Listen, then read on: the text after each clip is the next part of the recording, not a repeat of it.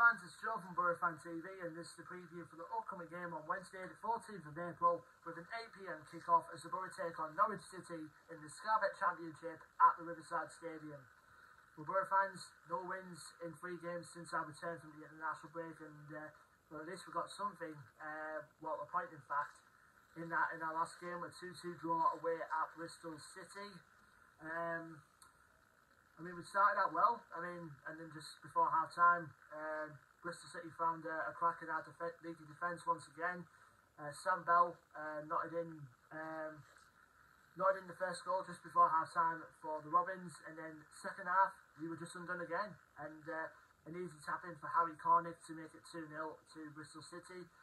But then, substitutes worked their magic in the end, and we eventually got a well-deserved point with goals from Aaron Ramsey and Matt Crooks, who, surprisingly enough, Crooks did well in that second half.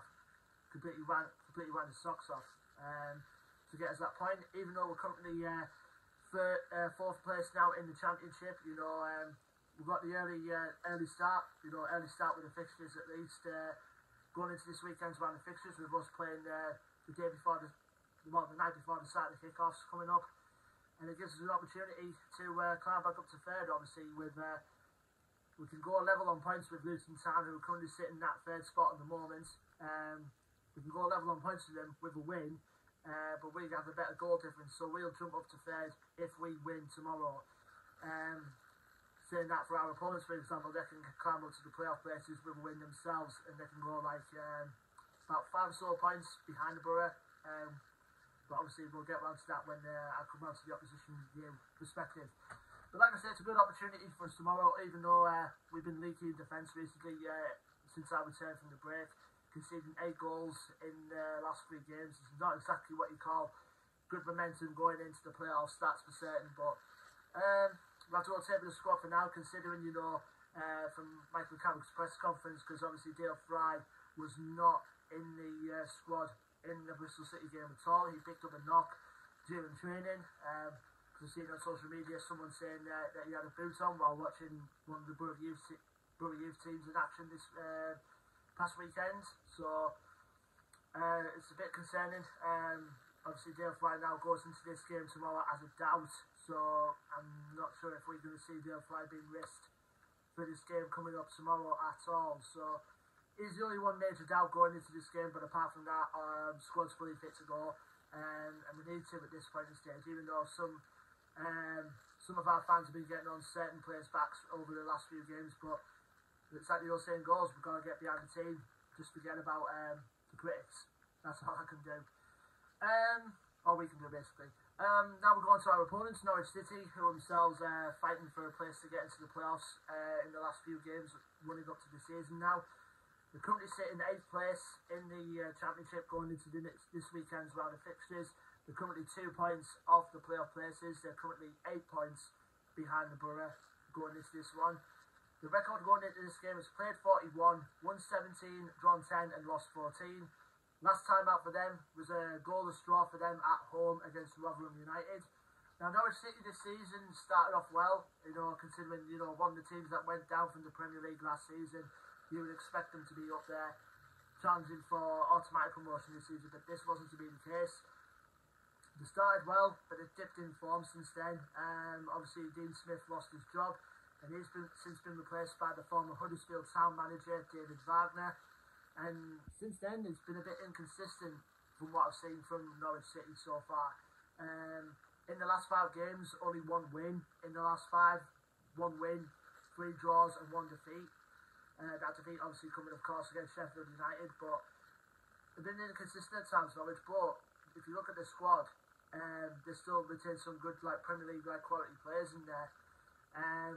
Now, one to watch for me, as said tomorrow, for tomorrow is going to be Timu Pukki, obviously without a doubt, and this is his final season at Norwich as well. He'll be leaving the club at the end of the season, so we're still going to watch out for players like Timu Pukki. Also, Joshua Sargent as well, the USA international forward, and he's their current top scorer this season at the moment with 11 goals, with obviously Timu Pukki close behind him with 10. The Brazilian, Gabriel Sara, who's been impressive for them in his first season with Norwich. And other players to watch out for, Onel Hernandez, obviously, ex-Boro player. Obviously, since he come back to Norwich after he had a loan spell with us and a loan spell with Birmingham last season, he's come back into the Norwich team and he's been tremendous for them, just like old times for him over at Carrow Road.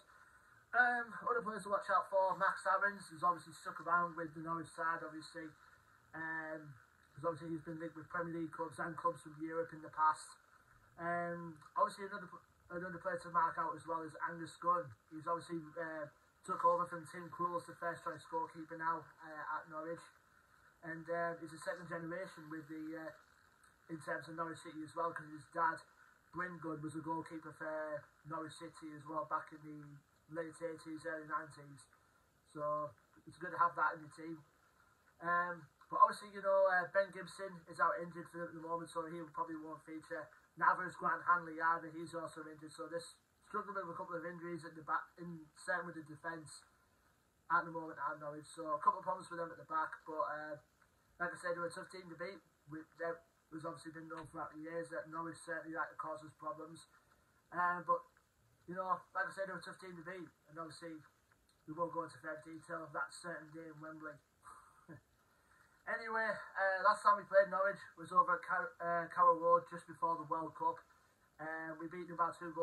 They obviously went in front very early in the first half through Joshua Sargent's goal.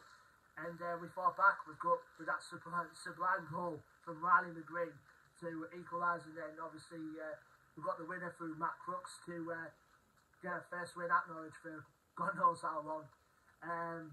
But our home record against Norwich has not been great. I think the last time we beat Norwich at home at the Riverside came all the way back in 2014 when we beat them by 4-0. Well, obviously, I think it was Patrick Bamford grabbed 2 of them goals. Grant Ledbetter and Yannick Wilshere were among the scorers that day. But since then, it's been a few draws, few losses at home against the Canaries. So we've obviously with 5 games left of the season, and we got a head start on all the rest before Saturday's fixtures. We've got to win it. You know, we've got to break this little duck that we're on. Obviously picking up 1 point in 3 games since our return from the break. It's not been great, but it's a certain one of them games, you know, with 5 games left now this season, or even 5 games left. This is the one you definitely got to capitalise on, even though it's going to be a massive ask for us. Leave your thoughts and predictions in the comment section below, Boro fans. Don't forget to like, share and subscribe as always. Our social media links will be in the description below. And until then, I've been Joe from Boro Fan TV, and I'll see you on the next match preview video, which will be for the game on Wednesday the 19th of April as the Boro host Hull City at the Riverside. Until then, take care, stay safe, and up the Boro.